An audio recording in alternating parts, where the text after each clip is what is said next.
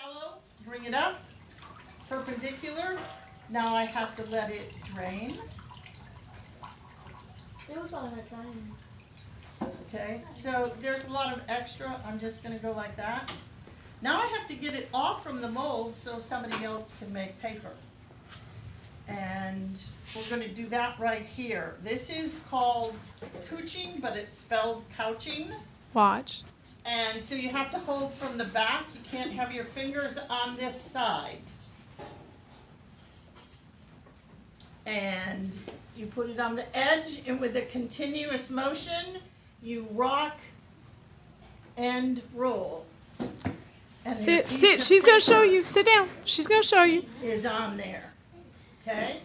Then you're going to hold it like this very carefully and move it down here where Miss Friend will give you 1, maybe 2 pieces of thread. I'm gonna, ouch. Cut for her, Jayla. I got it. So, you have to hold the thread taut. What does that mean? Straight. Nope, Sideways. nope, Diagonal. Up and down. Vertical. nope. Horizontal. I was saying something.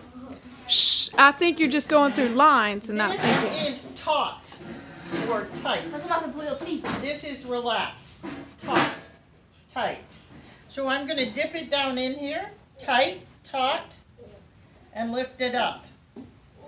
And there's colored pulp on here, and then I can take this and create a design. So you're drawing with the pulp on thread. Got it? So how do you have to hold it?